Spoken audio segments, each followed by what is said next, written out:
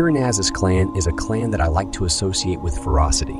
It gains 3 lifesteal every 4 turns. It starts with 1 lifesteal. This is something we have to exploit from this clan. It starts with 10 physical damage resistance. It also starts with 20 more life than the other clans and gains 2.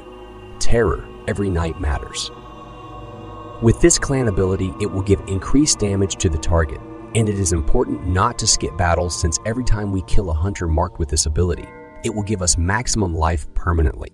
If you are a fully exploitative gamer, I would recommend holding the battles until the end of the game. End and mark each hunter and in this way exploit the ability to the maximum.